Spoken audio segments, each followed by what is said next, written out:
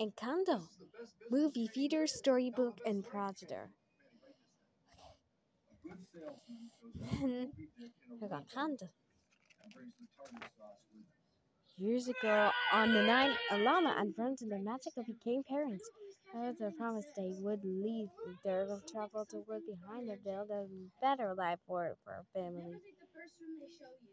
But as they braved the journey, Gretel was lost, heartbroken.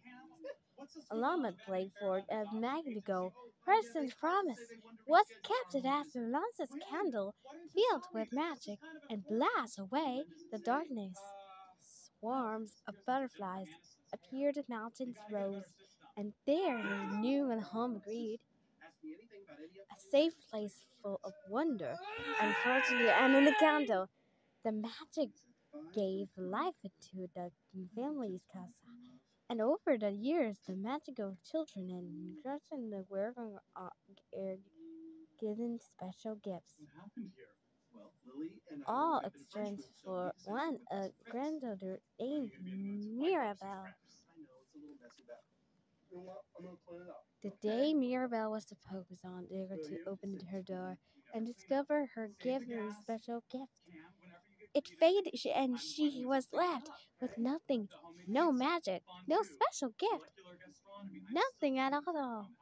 So when it was time for her cousin Houston to receive his gift, everyone was nervous. With gripped his door knock, he was filled with magic. A token named Paco fluttered in and landed on his arms. It should and it said, "Of course they can come."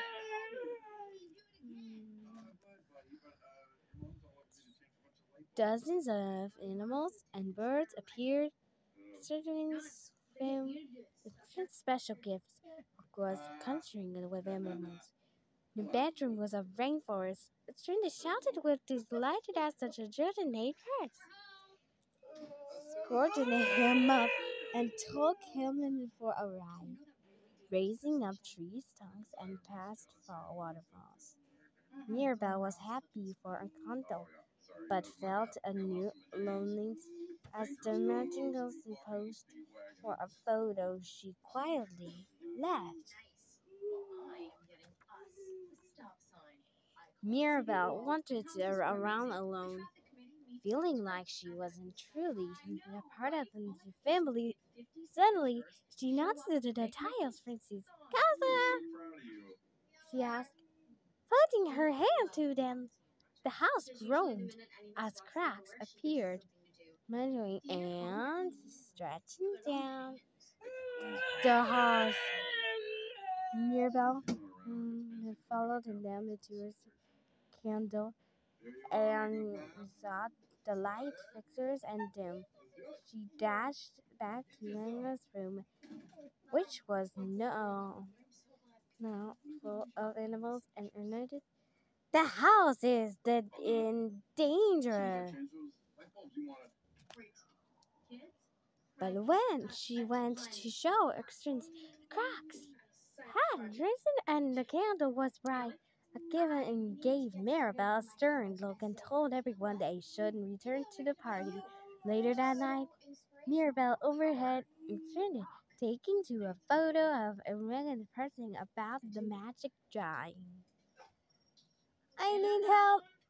My other guy said sadly, something to keep our home from breaking in. The truth can be found and help me find it. Help me in finding our family. Help me save our Magnolia. Mirabelle knew she had to do something to help.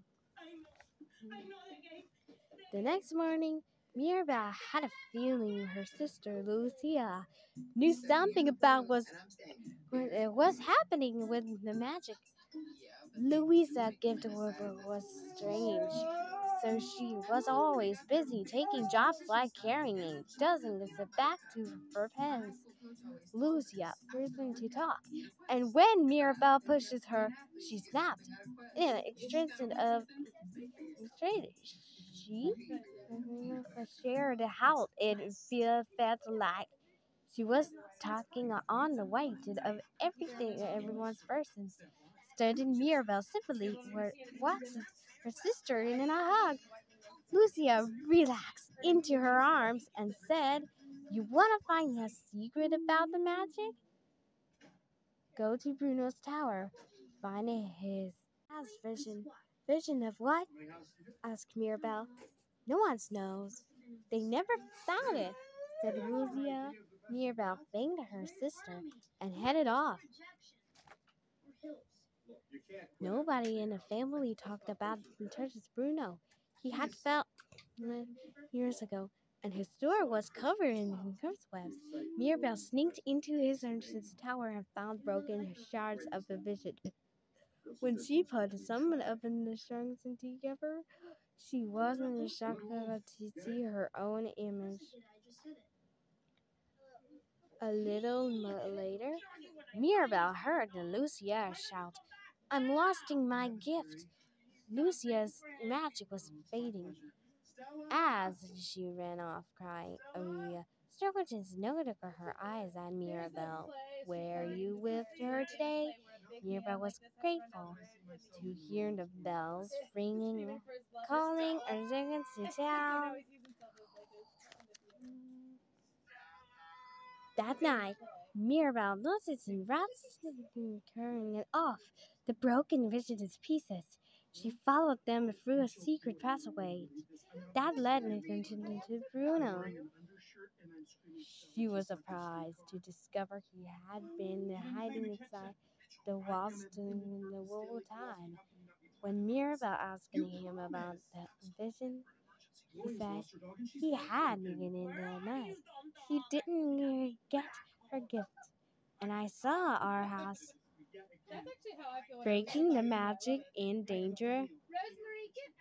And then, and then, and then, I saw you. Even through he resisted at first, Mirabelle counseled him to have another vision. Our family needs help, and you need to get out of here, she said. They needed a big open space, and you're gonna happily work in his bedroom. There, Bruno helped Bruno's hands, bringing her into the visions. As the visions grew dark, he wanted to end it, but Mirabelle gave his hand a surprise sneeze. As they searched together, Mirabelle spotted a small glow. "Three over there," she said, glowing him. The light was a butterfly. They followed it as it flew toward the image of a young woman. Tara, Bruno changes. Look at her, and you will see the way. Mirabelle was disappointed to see the person she had to express it was her perfect sister, Isabella, who was not a fan of Mirabelle. Tara Bruno told Mirabelle she was missing the dull point. The fate of the family is not up to her. It's up to you. You're the best of us. You just have to see it.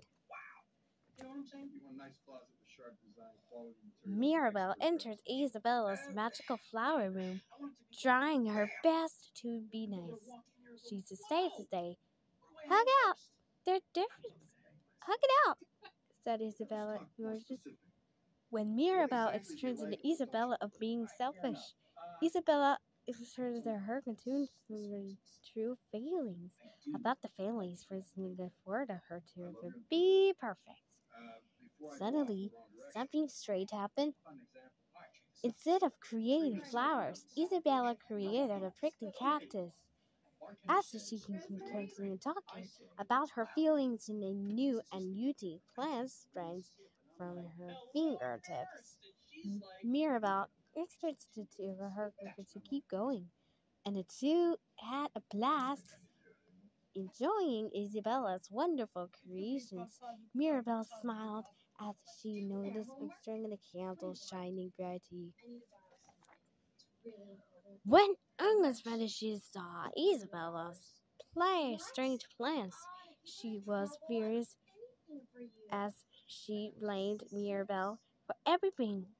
Cracks, inches, the cracks started because of you. Isabella said Mirabelle was hurt, but she stood up for herself.